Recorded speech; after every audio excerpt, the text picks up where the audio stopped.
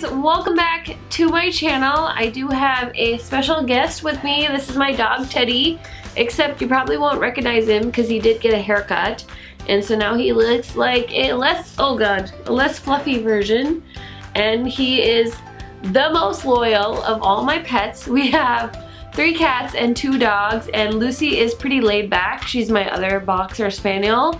And Teddy will sit outside my door while I film, and I feel so bad because he just wants attention. So I let him in, even though sometimes he whines. And I wanted to film a little update on my project pan that I started in 2018. So I believe I filmed my project, I called it my unofficial project pan of 2018, and I had mentioned that one of my subscribers, one of my friends here on YouTube, had been like, you should really do a project pan and it'll probably motivate me to do a project pan. And I was like, okay. I wanted to be like, do you know who I am? Do I look like I use up makeup? Just kidding, guys. But yeah, I was like, sure, why not? Let me try it. There are some products that are so good. I want to go back to them. I do want to use them up. So I did go ahead and watch that video from 2018, and I looked up what the products were because some of them I couldn't remember, and I thought I'd just go through my list with you guys. So the first thing I mentioned was the Hourglass palette from 2015. And this is it right here. So this is their ambient lighting edit palette that came out. And I have actually made decent progress on this. I'm sure it's going to be impossible for you guys to see on the screen, but it is actually pretty flat, especially the, what are these called? The ambient lighting powders. So like the iridescent, the dim light, and the diffuse light are all pretty flat. The easiest way for me to use these is to just kind of swirl my brush and use it to set my face. I've also made a huge dent in the bronzer, which is the Luminous Bronze Light. This is such a beautiful formula. I love to wear this palette in the winter time. I really need to whip it out since we are literally in the middle of winter. I might use this to travel actually because it cuts down the amount of products I have to take with me, and I'm hoping I can make more progress on this in 2019 as well. I also have the palette from 2017, so of course I want to try and use stuff up. And then the next thing I had talked about in my project pan is the Scandinavia makeup finishing spray as well as the post recovery spray. I picked those up because there was so much hype about them on YouTube, and I was so curious, and so I bought them, and I was actually able to finish both of those products up in 2018. I just wanted to use those up to get them out of my collection, so I am happy they are gone and I will not be repurchasing those. And then the next thing I talked about was one of my favorite foundations, and I honestly kind of forgot about this because I didn't finish it. It's probably still about 1/3 full. And again, we are in winter now, so this is the perfect time for me to use this up. This is the Estee Lauder Double Wear Maximum Cover Camouflage Makeup for Face and Body. This is definitely full coverage, so if you're not a full coverage person like I am, you're probably not going to enjoy this. I think this foundation is epic. I wish they would make more shades of this, and I really like it, so it's going to go on to my 2019 project. I just now decided that there's going to be a 2019 project, so obviously it's just going to carry over. I'm clearly not very good at project panning, but it's going to be a project and you guys are going to love it. The next one is the Infallible Pro Glow Foundation. This is a drugstore foundation, and I wear the shade 211, which is Creme Cafe. I think this is more my summer shade. It's a little bit more tan. I used to really like this foundation. Recently I did whip it out to try it, and I wasn't loving it, so I don't know if it was I was having like bad skin days or if it was the foundation, but I kind of was like, this isn't the foundation I remember loving, so I need to give this another chance. But the last time I used this, I felt like I was gonna declutter it, so we'll see how it goes. I mean, I don't feel bad moving things out of my collection if I'm not going to enjoy them or keep enjoying them. Life is too short to have bad makeup. That's one of my mottos in life, so just wanted to let you guys know that. And the next thing was the Makeup Forever Step 1 Hydrating Primer. I actually ended up decluttering that with a lot of other primers that were in my collection. For some reason in 2018, I realized I didn't really need to wear a primer. I wear face oil every morning. It's the Juno face oil and it's very hydrating. It helps my foundation stick onto my face really well, and I don't really need a pore filling primer at this time. So a lot of the primers I were using were more hydrating primers, and so I got rid of a whole bunch, and I will probably film a video called Makeup I've Decluttered or Makeup I've Decluttered on Poshmark and just talk about some of those products. But that Makeup Forever hydrating primer is out of my collection now, thank God. The next product is a few concealers. So I have the MAC Pro Longwear Concealer that I was trying to use up. I pretty much finished all of it. There's a little bit left, and honestly, that concealer was getting old and I just, again, tossed it. Same with the Tarte Shape Tape.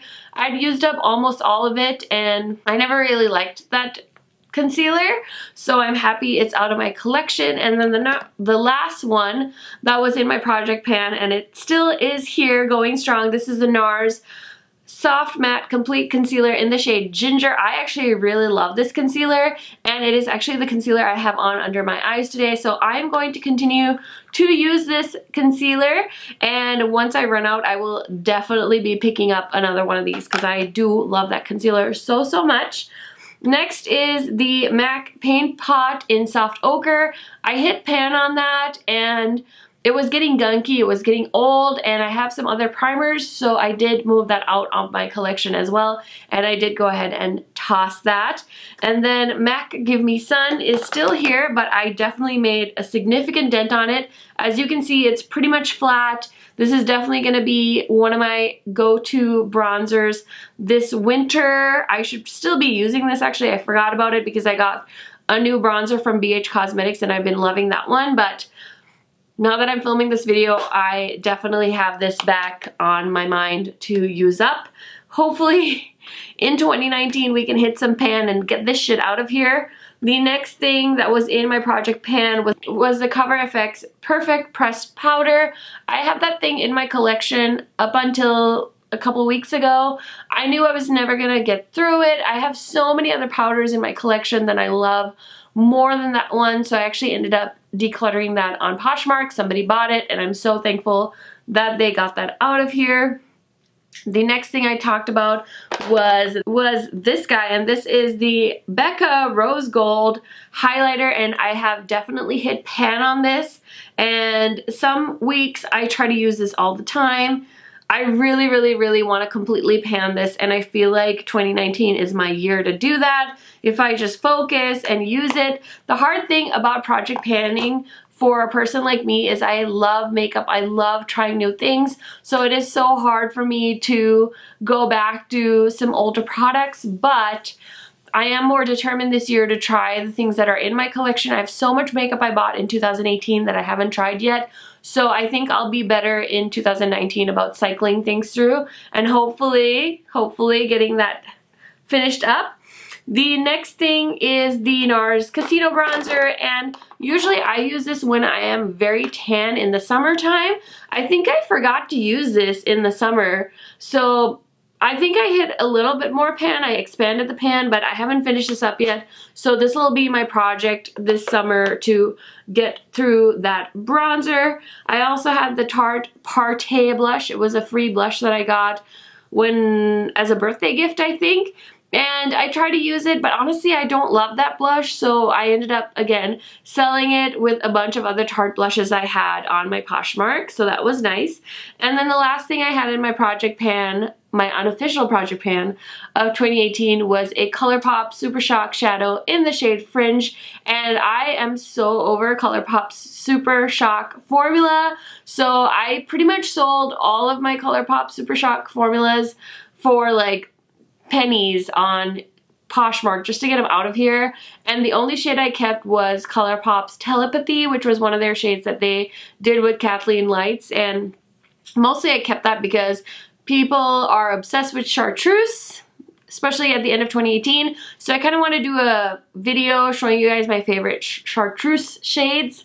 I don't know, let me know if you guys would be interested in that, but those are everything that was in my video from last year my unofficial project pan.